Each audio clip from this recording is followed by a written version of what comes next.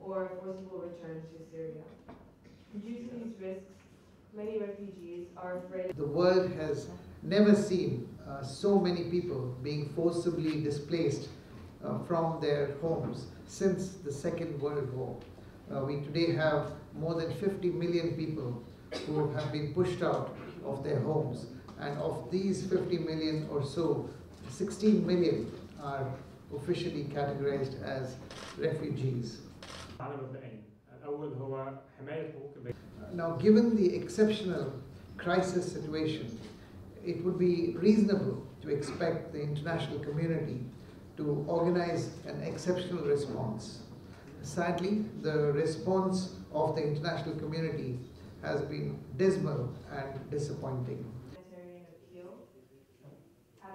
Now, the neglect of the world leaders, as I mentioned, condemns thousands of refugees to death.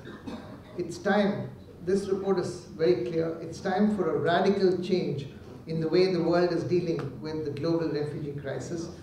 Has pushed the protection system But fundamentally, we're calling for the number of refugees which the UN has asked to be resettled, which is over 1 million refugees are in urgent need, and we are calling on the international community to resettle them at the rate of 300,000 a year. Yeah.